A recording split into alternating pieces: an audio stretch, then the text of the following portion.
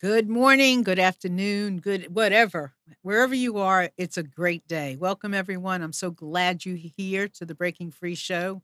We're delighted to be here each and every week, bringing you the most exciting shows, opportunities, just wonderful ideas, technologies, resources, and just information that we can possibly bring you. So hold on, we're going to share the show with you. I just want to say hi to Amnon. Hello, Marilyn. How are you? I'm good, and you? I'm fine. Good weekend? Yeah, the weekend was good. The kind of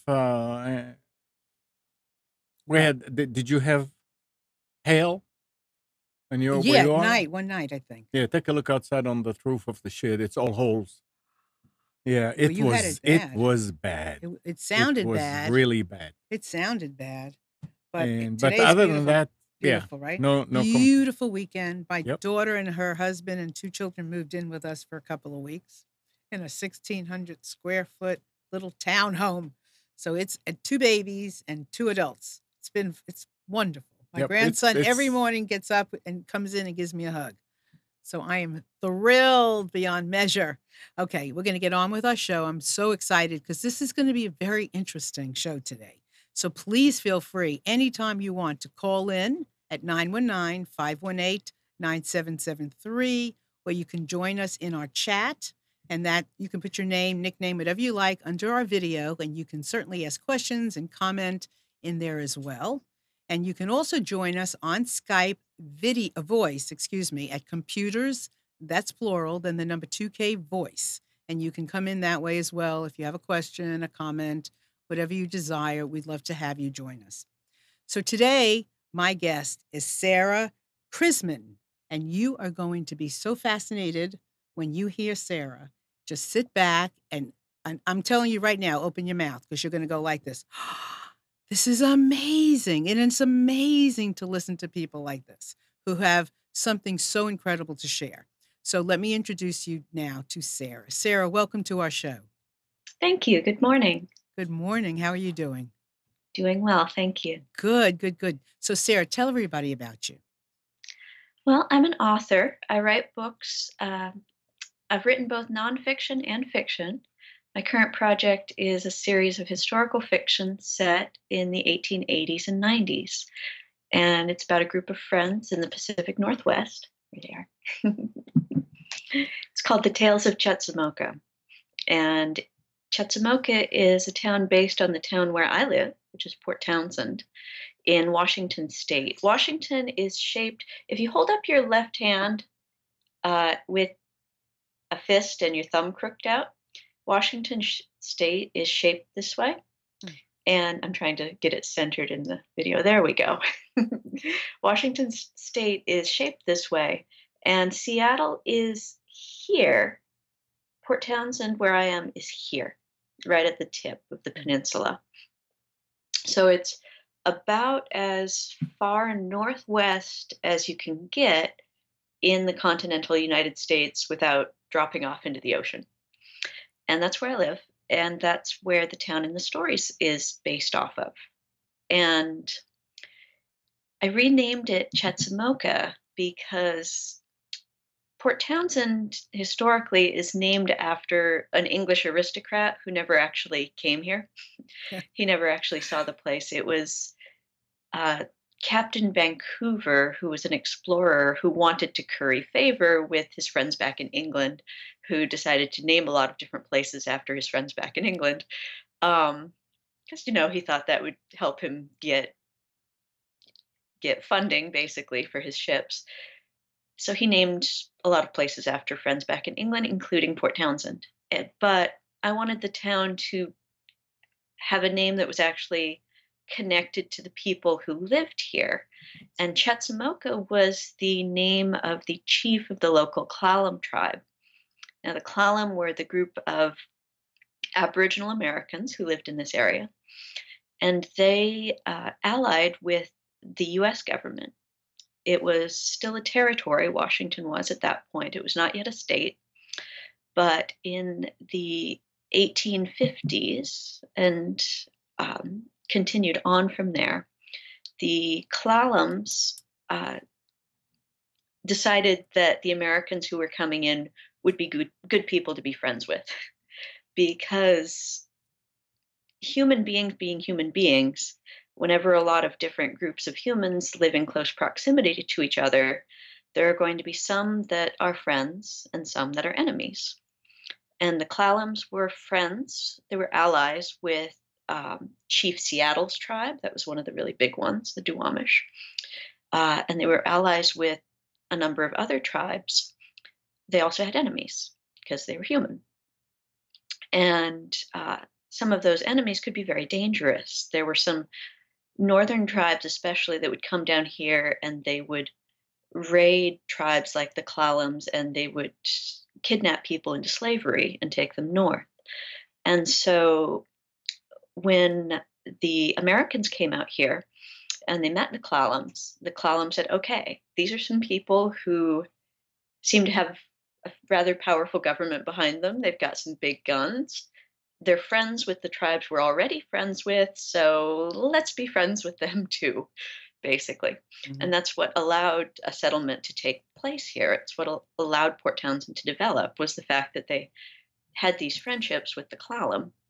It would have been much harder if the Klallam hadn't decided to help them. And Chief Chetzemunko was the leader of the Klallam, and that's why I renamed the town after him. And then the stories take place in the 1880s and 1890s, and they are when the town has moved past those early settlement days, and it's gone beyond just a settlement in the wilderness, and it's more of a built-up civilization. It's still a bit rough. It's not quite New York of the time. This is a time period. By the 1880s, New York was, I mean, it was a big city. Mhm. They had multiple mail deliveries every day and omnibuses and the whole 9 yards. Out here, things were a little more primitive, but it wasn't quite as rough and tumble as it had been. And so the really fun thing about setting the books in the 1880s and 90s is that I get to showcase what a dynamic time the end of the Victorian era was. So, Sarah, so I just Mhm. want to mention to everyone that's listening, Sarah not doesn't just write about the Victorian time, but she lives it as well. So if you notice, she is a little darker, you know, than most of our guests would be because she's not sitting there with a bunch of bright lights. Just so you know that her setting is very different and the way Mhm. she writes. And there's so much to find out about the idiosyncrasies behind even how she writes. So you're going to hear some things today that are really fascinating. So, Sarah, talk some about your lifestyle, the, that and how you write. Well, from the time I was a little girl, when I was a young child, I had two big dreams in life. I wanted to be a writer, and I wanted to live in the Victorian era. And as I grew older, I eventually came to the realization that these two things could fit together. One of the axioms of writing is that writers should write what they know. And one of the corollaries to that is that to write about something, we should live it. And so everything in my house is something that helps with my writing. And the way that my husband and I live, and we've chosen to live, is as close to it incorporates as many elements of Victorian life as it possibly can. We know better than anyone that true time travel is impossible, but the more we can bring into our life, the more we can learn from. So we use natural lights. Um, and when I say natural light, I mean windows, Mhm. letting in the sunlight. After dark, we have oil lamps, and it changes the rhythm of life a lot. And when I write about, and it makes me realize that it and pay attention to the time of day and the way people do things. So, for example, there's a scene in my first book where someone needs light for a certain task, And his first automatic statement is, open the curtains. Now, that might not occur to uh, a lot of modern people trying to write something they had no familiarity with. But to me, it was just automatic that that's the way things go, Mm. because that's how I live every day. And we have a wood burning cook stove and uh, an ice box. And I cook with a lot of period recipes from antique cookbooks from the late 1800s. And those recipes actually wind up in my books, which is pretty fun. So, in the backs of the books, there are appendices that tell where various information comes from. And they also include recipes from our antique books, a lot of which are recipes that we use quite often. And that is, it's a way to connect with the culture and with the time, because food is a very intimate thing. And I really love being surrounded by lots of little details for all the senses: sight, touch, smell, taste, and sound. Being surrounded by those details and getting to share them with other people. And so when I write my books, I want to give people the opportunity to get a little window into a different period in time.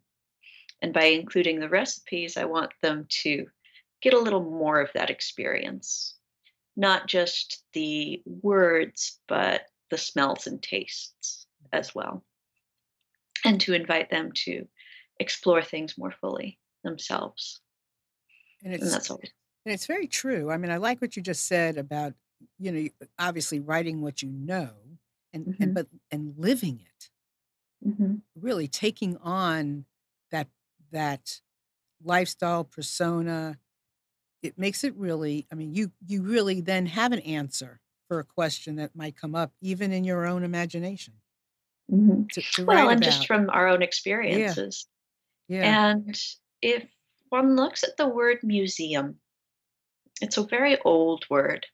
It We get it from the Greeks.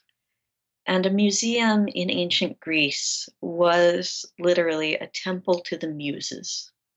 It was a sacred space devoted to the goddesses of art and inspiration.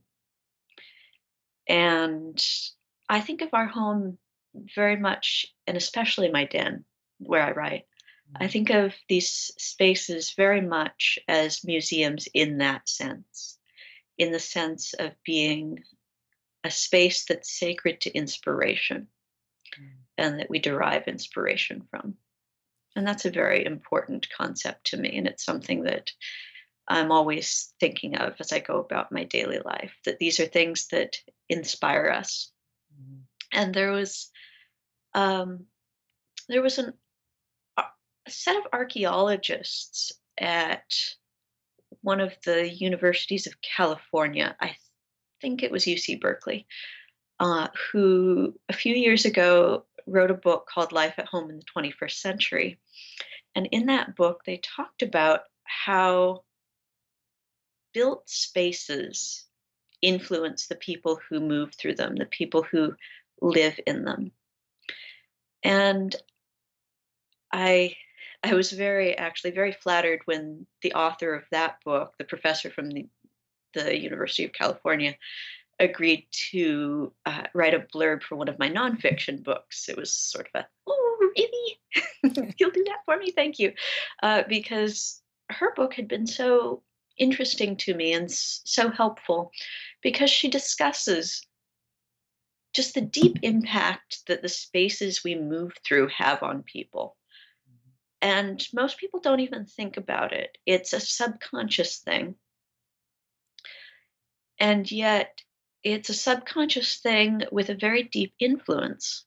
Well, subconscious, obviously, very deep. Mhm. um, our surroundings shape us. And not only is this something that was discussed in this academic work by a modern professor, but it is also something that the Victorians felt very strongly about. A lot of people I mean, I think most people, when they see anything from the Victorian era, one of the first things they'll notice is most of it tends to be very, very pretty. Mm, It tends to be decorated. And mm, that's by design. There's no accident about that. And it was because the Victorians very strongly felt that elevating surroundings, beautiful surroundings, have an elevating influence on the human soul. That the things that we move, the spaces we move through every day, the things we interact with every day, have an influence on us. And I think anybody who has visited a different country has probably noticed that cultures are influenced by the spaces they live in. There's I forget who it is who said geography is destiny, mm, but the spirit behind that is that the land we live in influences the lives we lead. Obviously, someone in the mountains is going to have a different daily life than someone living on the shore by a river. And so they have these influences on just our daily patterns, the way we do things, the way mm, we see the world. And beyond just landscape and geography, the human built spaces also have an influence as well. right. And that is why the Victorians built spaces were the way they were. It was very, very well thought out. There Mhm. was nothing accidental about any of it. Sarah, let me ask you. Mhm, There's a lot I want to ask you. I want to ask you about your writing process because I know that you actually write, mhm, and that's very important. But I want to ask you how valuable do you think it is that you were born now in being able to reflect the Victorian age and understand it and explore it and express it so well in mhm, the things that you're saying for the mindfulness mhm, of of the decor or the jewelry or all the things that I'm attracted to and how mhm, important all the details were. Understanding the word mindfulness today mhm, is it's a word of today. But mhm. because you're born now, how valuable is it that you're born now to be able to understand the Victorian age and be able to teach about it and to this degree? Mhm. It's an interesting question, and it has a lot of different facets to the answer because there are different things involved. For one thing, people tend not to notice the mundane, they tend not to notice the things that, well, the things that are most prevalent, the most present in our lives are the things that tend to get noticed least. People never write down in their, well, hardly ever, I'm sure, write down in their diary what they had for breakfast on a given morning Mhm, because it's just automatic. It's just things that happen. And so people moving through a certain time, they don't consciously say to themselves, I am living in this time and I am doing all of these things because I am living in this time. mhm, I have a degree in cultural studies. And when I went abroad, one of the, actually, let me backtrack that a little.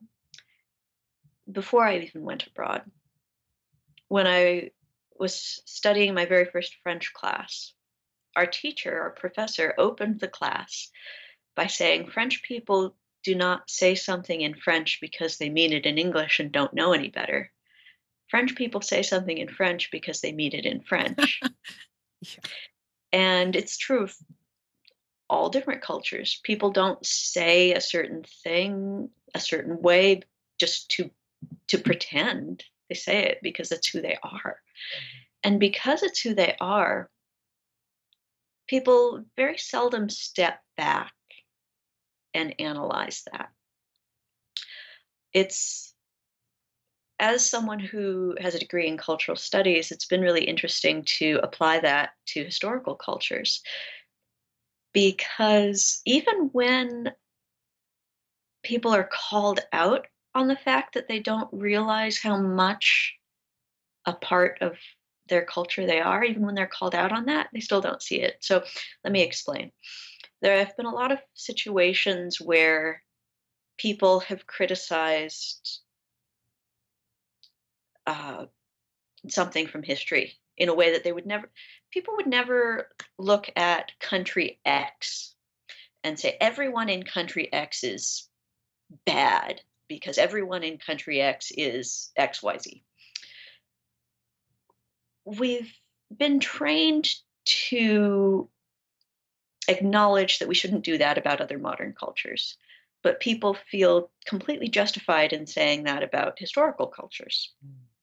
Now, when I call them out on that and point out, okay, you're saying XYZ, it's a very modern perspective on things. And they will automatically turn around and say, I am not saying it because I'm modern, I'm saying it because it's right. Which very much reminds me of when I lived in Japan and I had to confront something within myself and realize something that up until that point, as an American, I thought I knew how the world worked. I thought I understood the way the world was. And I lived in Japan for a year teaching. And in my time there, I came to understand that I had not been looking at the world the way the world absolutely was. I had been looking at the world the way an American sees the world. And I think people who haven't gone to another country, they haven't had the chance to, or haven't spent a significant time in another country, they don't get the chance to step back and realize that they've been seeing things, that they are a product of their culture. And so to come back to your question, I think that being born now gives me more of an opportunity to step back and analyze things and step back and have that perspective on things. Another aspect of it is I was born in the year 1980. And the 1980s, I'm aging myself now. I'm getting to the age where I shouldn't say this, where I shouldn't That's cite okay. my own You're amongst birth date friends here. So, but the 1980s experienced a what was called at the time the Romantic Victorian Revival.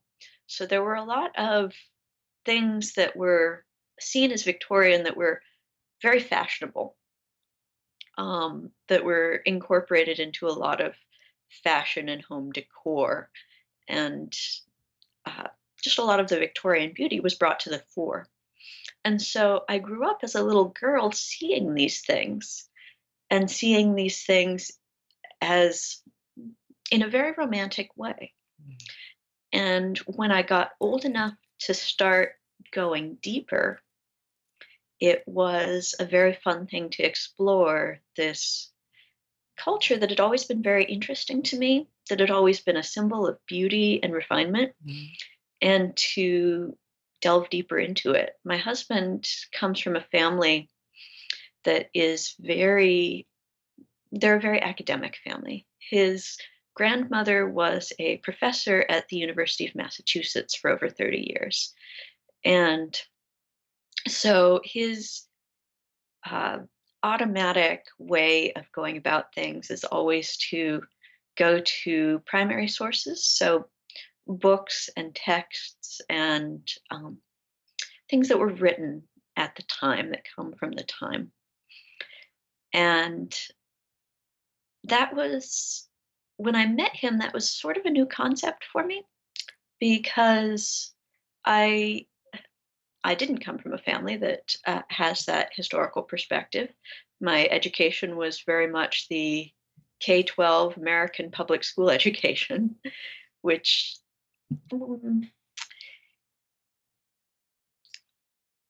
mostly what we were reading was secondary sources were things written far after the fact. And so the idea that one could go back to the primary sources was sort of novel to me. And that was a lovely thing that Gabriel introduced me to. Uh, and the more I started reading things like diaries written in the 1800s, uh, the books and magazines that they would have been reading back then, the more I appreciated that this was a beautiful culture, just like, not just like, but in the same way Mhm. that all the cultures I had studied as different modern cultures were beautiful cultures with very multifaceted uh, things to look at, E- e- historical cultures are Even too. your names. You know, Mhm. I'm taken aback by Sarah and Gabrielle because I feel like they are they were your names were born Mhm. Victorian. Well, actually, mine was because I was named after my grandmother, and she was named after her aunt. Oh, And so, interesting thing, my grandma was Alma Sarah. I'm Sarah Alma. And the name Alma is a really interesting one because to Hispanic cultures, I believe, and someone might correct me on this, and I will apologize if I'm getting it wrong. I'm not of a Hispanic culture, and I apologize. I believe it is connected to the word soul oh, in Latin, but in Old English, it means song. And the name Alma was a name that existed in England before the Victorian era. It goes back very old, but it wasn't very popular. What made it very popular in the Victorian era was that there was a battle in the Crimean War that the British won big time. They had a very striking victory, and it was on the Alma River, and it was hmm, the Battle of the Alma. hmm, And so a lot of very patriotic British people, like my ancestors, uh, named young girls Alma because this was something that was a symbol of Britain's success, and it was also, interesting. it had been a name that It, people had had, it just hadn't been popular, but interest. then it became very popular. That's interesting. And I do want to tell you before that early on, I asked you if you knew Irish Suede, who's in our chat, Mm. and she says it's Wendy. And she Oh, wanted to tell, yeah, Wendy! she wanted to tell you she's Hi, here and Wendy. that she loves Sarah's books and she loves Sarah and misses her. Aw, thank you so much, So Wendy. just I'm telling you so that. glad you're enjoying all the Yeah. books. Um, I so hope they remind you of the time I gave you the tour. I once you, gave her a yeah. Chetzemoka tour Oh, of, what kind Port of Townsend. tour? Say that word again. Chetzemoka. Okay. Okay. It's the Yeah. the city Yeah. that I renamed Port Townsend Chetzemoka Right, in right, honor of right, my right, slalom team. right.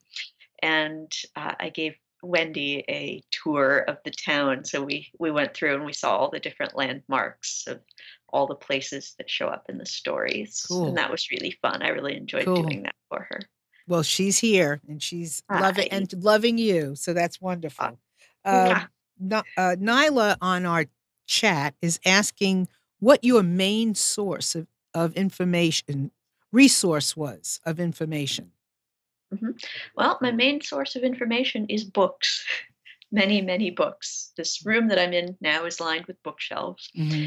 And at the end of each of my novels, in the appendices, it I'm going to goes hold it through. up. Yeah. So yeah, in the end, in the appendices, it goes through and it lists all the different sources that led to different scenes in the book. So it's like a bibliography, but it's in a fiction book. So I'm going to share, Bibliography. like, this is the Yeah. first book, right? That's the I third mean, I book. have them in, oh, I had them in order. Yeah. Okay. So the first one was which one? The first one is First Wheel in Town. Okay. It's Got this that one. one. First Yeah. Wheel in Town. Here we Uh-huh. go. And we have a PowerPoint too. We want to show some Oh, things. nice. Yeah. So here is this one. Can they see it? Okay. And then the next one was which one? Next one is Love Will Find a Here Wheel. we got it. I'm in. Uh-huh. There we go. Yes. And And then the next one is a rapping at the at the door. door. Got that one in order. Okay. Mhm. Okay. And then delivery delayed. Delivery delayed. Got it Uh, right here. These are beautiful books. Oh, thank Just you. well, they are. They're beautiful, and the graphics are lovely. Yeah, And and that picture on the front of Delivery Delay, yeah. that's actually Port Townsend Oh, is from it? a magazine from the 1870s. That's We beautiful. collect antique books and magazines that I use in my research. Like I said, that's my primary form of research is these antique books and magazines. And so this is a picture that was originally black and white in the antique magazine, Oh, cool. and I scanned it in and colored it by hand. But this is Port Townsend. It's the town of Port Townsend. So it's the city. So, tell me something. When you define the age of, I mean, romanticism and being romantic, and it's the time of being romantic, what does that really mean? Well, it means different things to different people. Uh, the the romance of the Victorian era. It was a time when people understood that men and women have different strengths. Hmm. That's a rather iconoclastic thing to say these days. It's rather a firebrand topic. Right. But if we take any two given people, whether it's a man and a woman or whether it's two men or two women, as human beings, they're going to have different strengths and different weaknesses. And in the Victorian era, they recognized that there are some things, and again, this is something that's rather a firebrand to talk about these days, but they recognized that women are better at certain things than men, and correspondingly, men are better at certain things than women. Mhm. And the idea was that instead of battling and being at loggerheads about those things, we should let our strengths and weaknesses complement each other. Mhm. And the whole idea of a partnership is to make up for what the other one lacks, to help each other. And I think that led to better relationships back then. I Mhm. really do. Because they weren't seen as competition, they were seen as collaboration. And I think that's very important. It seems when I read some things on your website, and it seems empowering to me Mhm. to Absolutely. value the strength in each other and Mhm, use each other as advisors. I love the fact that what you write mhm, every day, or whatever you do every day, you write, and then your husband reads it. mhm, And then absolutely. right? And you value what he suggests or shares, and I mean, Mhm. that's beautiful. Yeah, absolutely. He's my automatic editor every night over supper. He reads what I've read that day, and he reads what I've read. He reads what I've written Uh-huh. that day, and he gives me advice on what he thinks of it, and we discuss it. And it's very useful to and very helpful to have a male perspective, especially when I'm writing male characters, because I can Mhm. imagine what a man might say in a certain circumstance, but I'm not a man. Mhm. And so to be able to have him tell me, well, what Jacob says in this scene, I think I might say it this way. Or what Doc does here, it might be better to do it this way. Mhm. And of course, the female characters, I am a female, so I those are easier for me. But the interactions Right. also we get to discuss and talk about how things would go. Y It was especially very helpful when I was writing a scene in the second book, when Love Will Find a Wheel, when two of the characters meet and Jacob has to, Addie has sprained her ankle, and Jacob has to carry her up to some place where the nurse McCoy can look at her. And I really didn't have any idea what a man would be thinking when he's just met this beautiful woman for the first time and he is really attracted to her, but he doesn't want to embarrass himself. And a nurse has just asked him to pick up this beautiful woman and carry her somewhere. I had no idea really how exactly that would play out in a man's mind. I knew those very rough things about it, the basics, but it was very helpful to talk to my husband and ask, okay, So these are the basics of what's going on. But what is he actually thinking? What No. is the actual thought process in his head?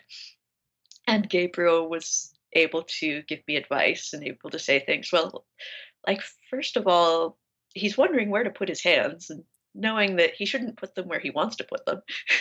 Mm. Oh, that's interesting. Yeah. Oh, yeah, that's very interesting because you do write in detail, Oh, yeah. and that Oh, would yeah. be a very interesting. I mean, you couldn't Mhm. leave that piece out. Right, exactly. Oh, how Exactly. that's very It's cool. important. Yeah, real important. Yeah. Yeah, that's And great. and yeah, I just love having Gabriel available to talk about all these things with. Mhm. And I think that working together on my books really helps our relationship as a couple too. And it's a very important aspect of that. Hmm. And every single thing in this house is something that we've given each other as an expression of our love for each other. And Hmm. so not only are they ways we express our love for each other, but they are also these artifacts that help with my writing. They help inspire both of us. They are part of the temple to the muses that I talked about before. Right.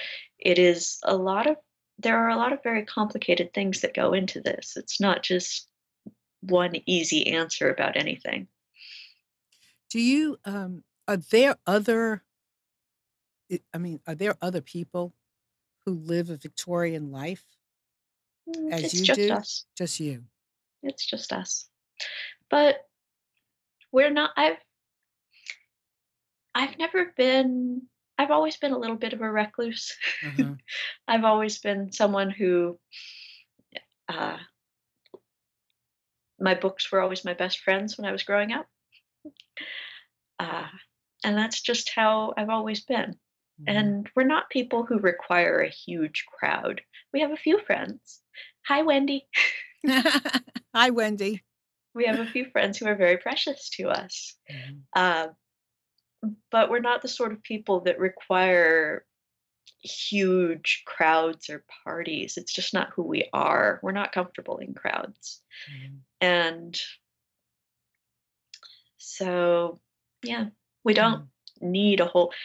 People asked, well, is there a community? And we say, well, we don't need it. We don't need other people doing the same thing to justify what we want to do with our own lives and what we choose to do with our own lives. It doesn't have to be something other people choose. Mhm. We don't expect other people to choose the same things.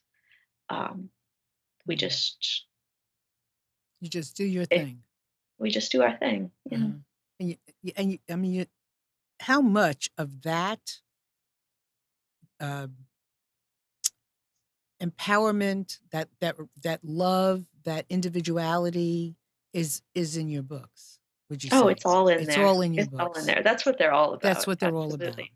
They're they're about free will and choice and independence and also appreciating that no matter where you go or when you go, people are people, and there's going to be a great diversity of people in any place and any time.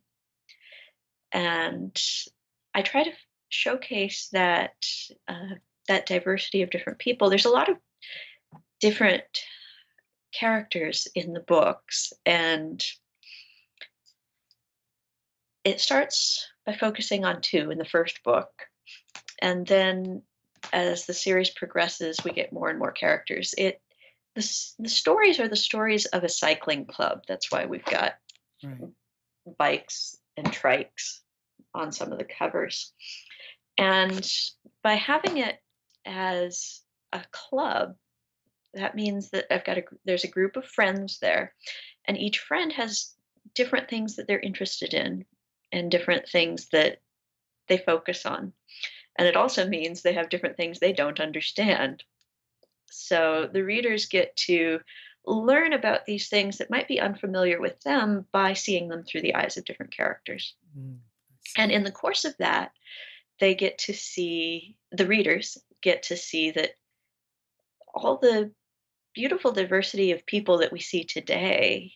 Uh, some people are bookworms, some people are outgoing, some people are very interested in technical things, some people are fascinated by machinery, some people are more interested in human relationships. And there are characters in the stories that reflect all of those. And so the readers get to see all these different aspects of a very diverse culture and Mm. society through these different eyes. Must take you a very long time, excuse me, to do the research and to It does. actually publish a It book. does. I bet And it part of what does. I do is down at the by my desk, I've got a basket full of Mm. different notebooks because I do write everything out by hand. And I've got a basket full of different notebooks that I use to uh, just as an example. You know, So are you going to show us a basket? Oh, I look. can. It's a big basket. Well, I'm writing a series of books, and each of my Oh, books are about a different yeah. character, let's say. And it's Yes. hard to keep it all straight. Yeah, it is. Yeah, but what I do is I have all these different notebooks that are each devoted to a different story. Uh-huh. And at the back, I've got so when I start writing the stories, I start them from the front, but at the back, I turn it over, and in the back, I've got different notes of Mhm. different things I've come across in my reading of antique books, antique magazines, 19th century diaries. Whenever I come across something in my reading that I think, oh, my character Sophie would say that, or Um, Nurse McCoy would say that, or this would fit in with Felix's story. Then I take the notebook that pertains to the story about that character and I write down the quote or the citation in the back of that notebook. Then, when I get to that point in the series, when it's time to write that particular book, I start at the front of the notebook writing the story, and then I've got all of those notes in the back to refer back to. it's a great And system. I'm sorry, what was that? It's a great system. Thanks. It is a great system. Thanks. You're welcome. I like it. Yeah, it sounds And great. it helps me keep everything straight. I've also got a little it's not quite an address book, but it virtually is Uh-huh. because it's just a little book devoted to all the characters. So Uh-huh.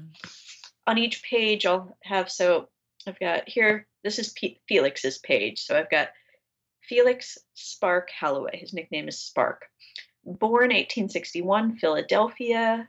Ken's chum, 6 foot 2 inches, rides a 58-inch wheel because in the high wheels in the ordinary bicycles with the front big wheel, the size is dependent on how tall the man is. Oh my So I need to goodness. know that he rides a 58-inch wheel. He's a racer. He's a journalist. Lives in a tiny apartment building next to the newspaper office. So it's came to Chetzemoka in 1879. Drinks his coffee black. So all of these details of the different characters I've got in my little Right. sort of address That's book so that I can keep them all straight and just know all the little details about them that I have to keep straight. yeah, because otherwise, how would you do it? Yeah, I mean, exactly. it's Exactly. And impossible. I S remember most of those things, of Mhm. course, because these are my characters, these are Right. my friends. Yeah. But I do want to keep things really precise, like the date he came to the town, that sort of thing. That sort of thing would be easy to forget, but I've got it Sure. all. Well, I have more questions for you, but before I do, we have some pictures that I Mhm. think would be beautiful to show because it Sure. would show, and you can tell us what we're looking at. Okay, so that's the park near my house. So that's Chetzemoka Park. And as I said, the town in my stories I renamed after Chief Chetzemoka, who was the leader of the Clallam tribe. And the park is named after him as well. And in the park, there's a sign as one comes into the park that says, Chief Chetzemoka, friend of the pioneer. because this park was created at the turn of the 20th century. He had passed away by that point, but they made this very beautiful park as an homage to him. Mm. And the part where I'm sitting there now is right as you come into the park. And behind that yew hedge, there's a very pretty lawn. And then there are steps going down to the beach because we are at the top of Puget Sound here. So there's salt water nearby. And I go down to that park nearly every morning. And it's a very pretty place to go. It's only a few blocks from my house. I just love it. And there are also I want to just say, yeah. Sarah makes all of her own clothes. Just remember that. When you're Yeah. looking at these pictures and you happen to see Sarah, she made all of that. Yeah. I base them off of antique clothes that we collect. I make my own patterns. And so what we're seeing now are pictures of Doc and Kitty, two of my characters. All of my characters in my stories are based, their physical appearances are based on antique photographs from the 19th century. And my husband and I together go through hundreds and hundreds and hundreds, I would probably actually say thousands, of antique photographs looking for just the right people to be the characters in my stories. And it's always a very special moment when we come across one and say, oh, that's Kitty, or oh, that's Doc. So, and the pictures are in the books. Yeah, they are. Which is, they are. yeah, because I think that is brilliant because I've read books before that I always try to imagine what the person would look like my favorite characters in the book. And I love the fact that the pictures are in the book. That's really Yeah. brilliant. Yeah. And I want to share that with people, just that glimpse into another time. Yeah. And Well, so it gives that extra dimension, yeah. to the book. And with some of them, it's always really fun to just try to intuit the personalities. Yeah. Because there are the personalities that shine through in their photographs, even though they're very simple portrait photographs. There are still very subtle elements of their personality that shine through. Right. And also in some of, oh, and there's me writing. I write everything out by hand. I've got a fountain pen, and I've also, when I'm at my desk, I use my fountain pen. When I'm in my rocking chair or on my chaise longue, I'm using a pencil so that I don't get ink all over my furniture. But there have been some really interesting studies that the human brain actually works differently when writing things out by hand as opposed to typing things into a computer. And it's actually a different part of the brain that's engaged when we're reading something in a book versus reading it on a screen. And I find it easier to write things out by hand. I find that my ideas flow better. I hope that it also helps with the authenticity of the stories because I'm engaging the part of my brain that would have been engaged back in the days when I'm writing about. I think with people knowing that about you, I think it even makes a difference with feeling the energy that comes from the written I hope word. so. Yeah, that's how I imagine it, different than the typing it. But yeah, I can see that. Yeah, and it's kind of interesting because every once in a while I'll pick up a modern book just to see how things are going in the publishing world. And it's been very interesting seeing how a lot of the books that have come out recently, they're looking more, and even when it's a printed book, they're looking more and more like blog posts because people are they're becoming accustomed to writing that way and reading that way. And that's not the direction I choose to go personally.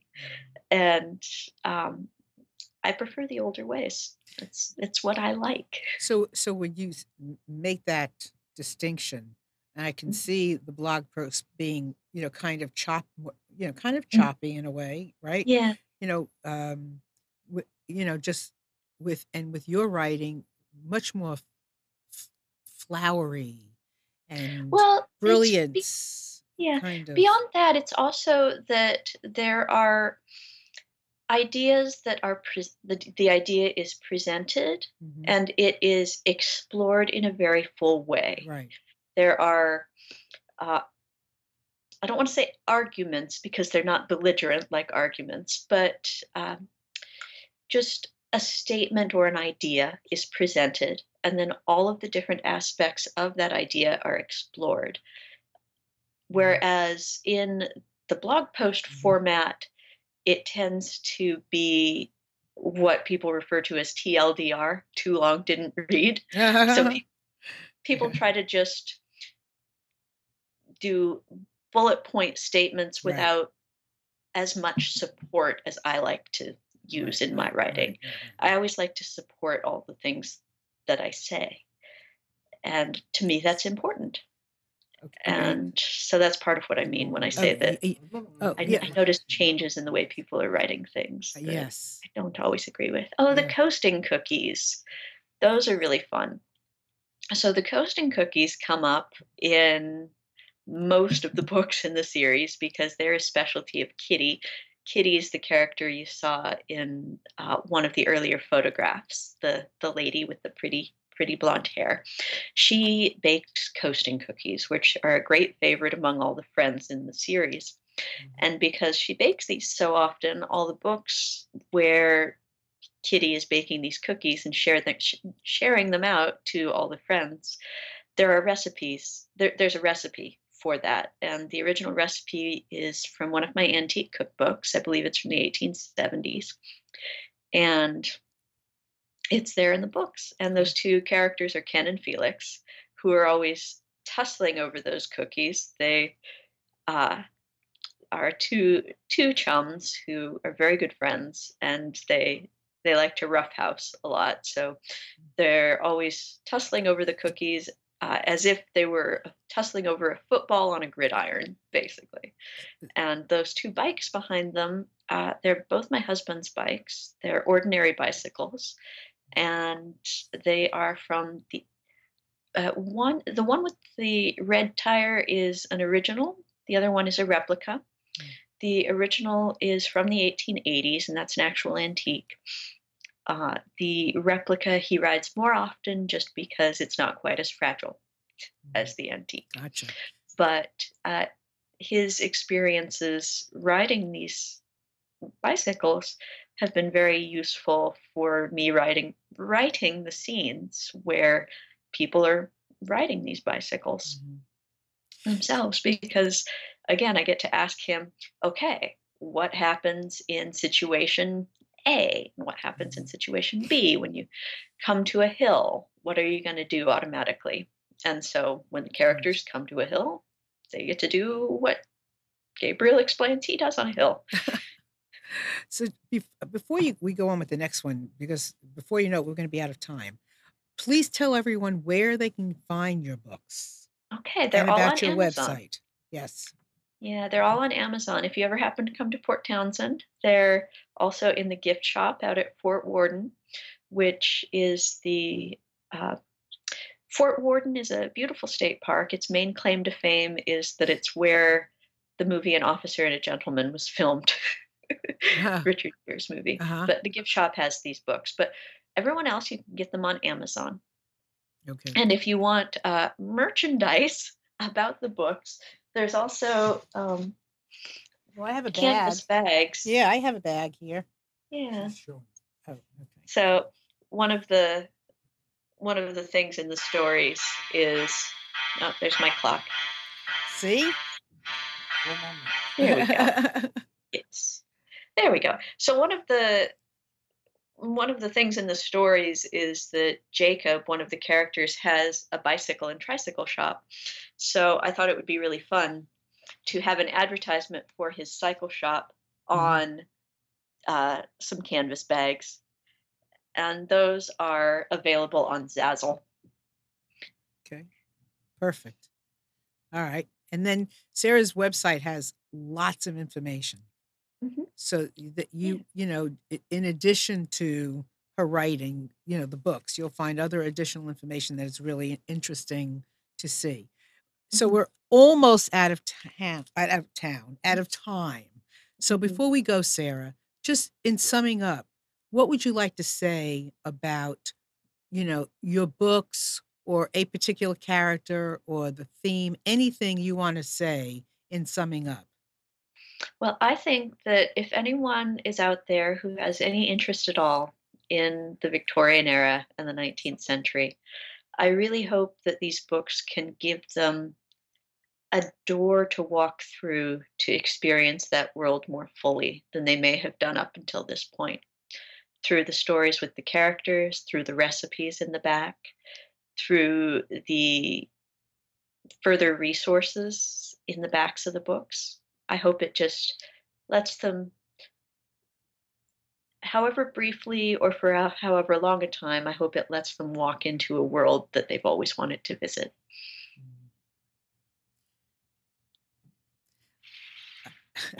I used to I think I must have I wanted to ask Sarah a question when we got started, but we've gotten into so many different things I never asked because I think I used to dream about, being in the Victorian, era, and I wanted to ask Sarah if when she was younger, did she dream about it? So can you tell me really quick, did you used to dream that you were like living in it? Oh, like I said before, I had two big dreams when I was a little girl to live in the Victorian era and to be a writer.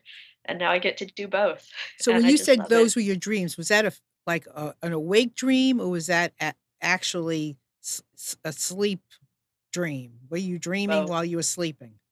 Both. Both. I think that our dreams when we're asleep are just different manifestations of the Right, dreams we yearn for when we're awake. right. Well, Sarah, you've been fabulous. Well, thank you. You're so welcome. Thank you for bringing us closer Mm. to an era that I think mystifies us in many ways. And thank you for, sharing that your life with us and doing that. Last week we had a gentleman on who who is a Mark Twain. I mean, he came Mhm. in looking like Mark Twain, and it was fascinating all the things that he could teach us about Mark Twain. How fabulous is this? So this is great. But before you go, I just want to show you all. I have my books are up on Amazon as well. In just one afternoon, listening to the hearts of men. In just one afternoon, listening to the hearts of twins. And then my most recent one, in just one afternoon, listening to the hearts of millennials. I'm having my book launch on Sunday from 2 to 4 in Raleigh at the American Institute of Health and Fitness Conference Center. I will have a panel of millennials. Believe me, I am not the one that's sitting behind the desk signing books. I will have a panel of millennials to educate us about who millennials are, how they think, how they feel, their philosophy, how they live, and so forth. If you have any questions about it, please contact me at Marilyn@MarilynShannon.com. But it's at the American Institute of Health and Fitness this coming Sunday from 2 to 4. Sarah, you have been delightful. Well, thank you. Thank you. And I would just say I really appreciate it once again. Thanks so much for being here and for sharing this with us. And thank you for the opportunity that I've had to kind of um, listen to this and going back and really appreciating it and being more mindful. Well, thank you. Thank Have a you. wonderful day. Yes, thank you. And thank you all so much for being here with us today. We look forward to being here with you next week. Have a wonderful, wonderful week. And please, mwah, love each other. Bye. Bye-bye. Oh, and Sarah, don't go away. I'm the